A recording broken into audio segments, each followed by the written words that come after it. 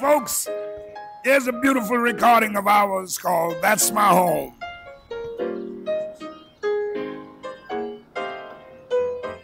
My name's Riccardi. I'm Director of Research Collections for the Louis Armstrong House Museum and Archives, located in Queens, New York. It's the world's largest archives for any single jazz musician. We have Louis Armstrong stuff, his trumpets, and all materials devoted to Armstrong. Louis Armstrong is a trumpet player, one of the greatest musicians of all time. To me, he's the biggest influence on 20th century music because not only did he influence jazz, not only was he a great trumpet player, but he was equally influential as a singer.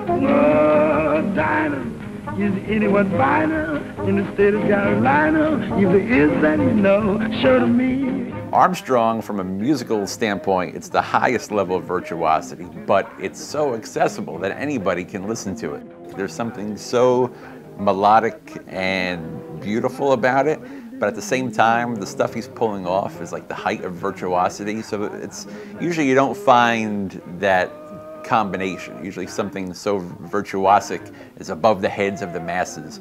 So Armstrong was born in New Orleans in the most poverty-ridden section. It was actually called the battlefield. That's how dangerous it was.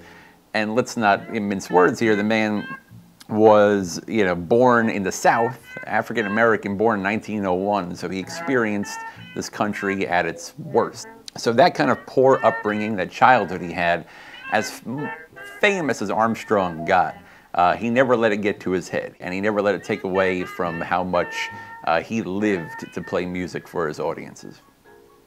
Louis Armstrong moved to Corona, Queens in 1943, and he lived there for the last 20 years of his life. He refused to move. He saved everything he could possibly save. He died in 1971. His wife died in 1983.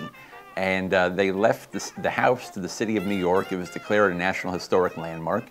And then the house, after a $5 million restoration, was opened to the public in 2003.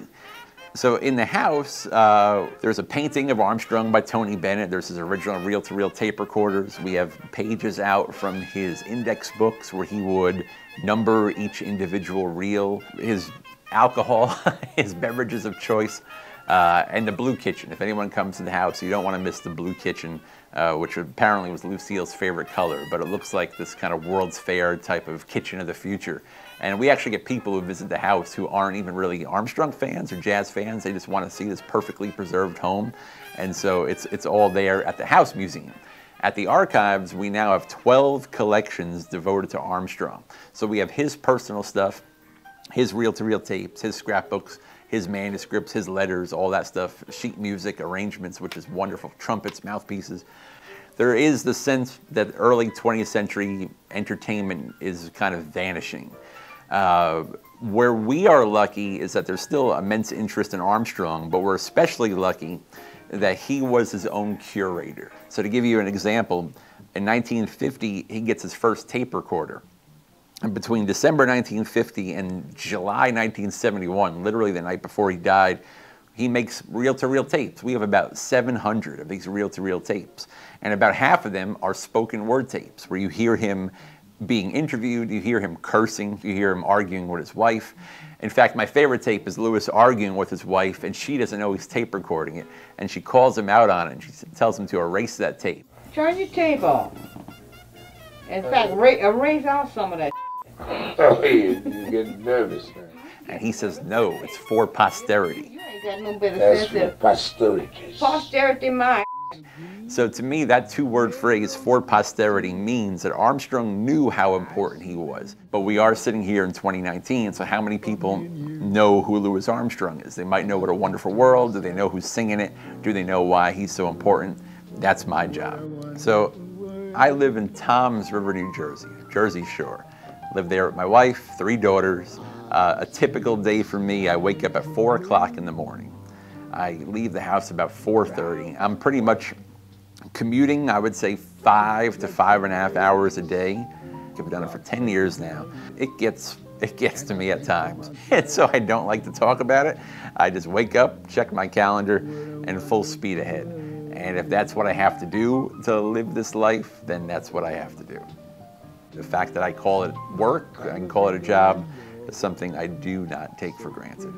I was never the most popular person in high school. You know, I always had my very unique interests.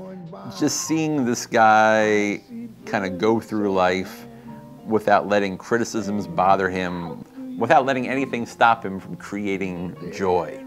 I think that's kind of what I grabbed onto early on. If you do find something you love, it could be something as obscure as, you know, a musician who died 50 years ago, or it could be whatever.